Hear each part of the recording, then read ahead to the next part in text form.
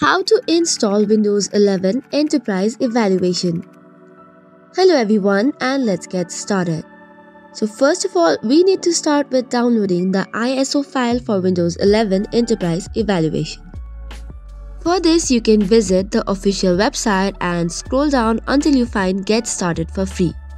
Then you have to select your product experience by clicking on Download the ISO Enterprise. Next up, you can fill up the form to register for the free trial. For that, we need the form requirements such as first name, last name, email, company name, country and region, company size, job role, phone number, and other questions and comments. So once that is done, if you click on Download Now, your ISO file will be downloaded on the computer. So once that is done, let's start with the setup.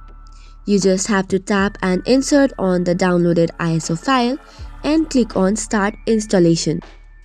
Then after, you will be asked to click on any key for the boot services, and then the next step is selecting your region.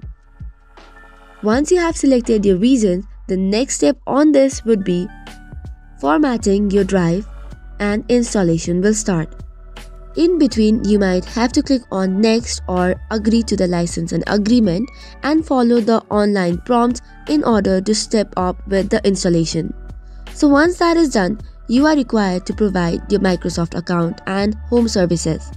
And after multiple proposes and updates, you have successfully downloaded and installed Windows 11 Enterprise Evaluation.